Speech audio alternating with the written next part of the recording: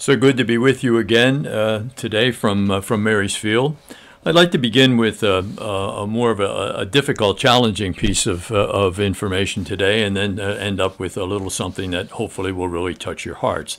As an aside, a study from the United Kingdom came across my desk yesterday, and I'd just like to share that with you. The study that concluded that couples who follow the traditional mode of waiting to have children until after they're married have a profoundly better chance of staying together than those who have children, before getting married. There's really no right way to do the wrong thing, and we keep trying to do that to kind of put square pegs into round holes and to end up with something that's right.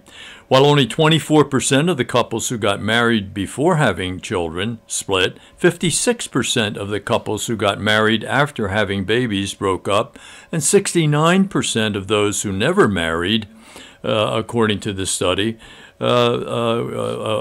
break up. So put another way, looking at the data from the other side, 76% of mothers who married before having children were still with their spouses, while only 44% who married after children could say the same, and just 31% of those who never married were still together.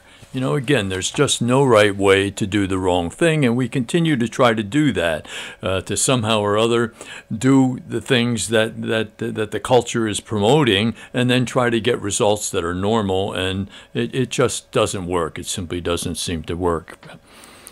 Into the king's court there came a man of low intelligence and a kind of a strange personality each day, and the man would give the king a piece of fruit, and the king would take the piece of fruit, and being a nice man, he would thank him, give it to his aide next to him, and the aide would take the fruit and ultimately put it out behind the castle in a pile of garbage. And this went on for 2 years. The man would come in, give the king a piece of fruit. He'd say thank you very nicely and patiently and so on. And after 2 years, one day, a monkey got loose in the harem. And the monkey came in, and before the man was able to exchange the fruit with the king, the monkey grabbed the fruit, took a bite out of it, and a beautiful jewel fell on the floor. And the king, thinking for a moment, screamed out, "There are jewels hidden in the fruit!" And so he sent one of his servants out behind the castle, and there to go through the pile of fruit that was rotting, and found a pile of beautiful gems, of beautiful diamonds, and couldn't believe it. The moral of the story is clearly, you know, inside of each of us is a jewel. It is a diamond. You know, there's something special inside of us, and we need to discover that jewel. We need to kind of hold it. We need to uncover it. We need to polish it. And we need to then celebrate and share it with others. When I taught in high school, every once in a while, I would tell the students, every day we need 8 hugs. We need 1 hug for survival, 4 hugs for maintenance, but 8 hugs to grow on. And that's true for ourselves as well. You know, it's good for us every once in a while to give ourselves a hug and to say, I'm good, I like me, it's good to be in my skin, it's really, I'm a good person. And so to discover the jewel inside of yourself so that you can get comfortable in your own skin and be able to share that beauty and richness with other people.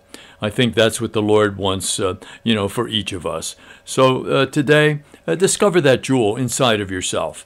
You know, make sure that you're shining it up and be free to share it with other people.